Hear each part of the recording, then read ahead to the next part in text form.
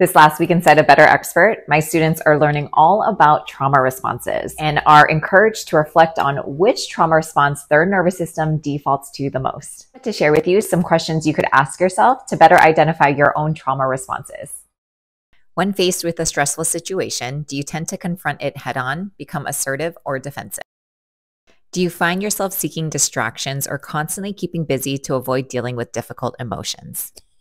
When under pressure or facing danger, do you feel paralyzed or unable to act?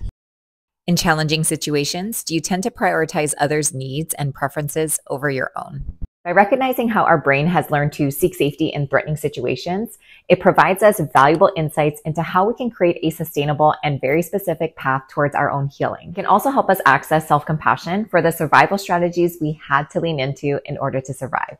Feel free to comment below with which question resonated with you the most. I look forward to seeing you in the next Brain Better video.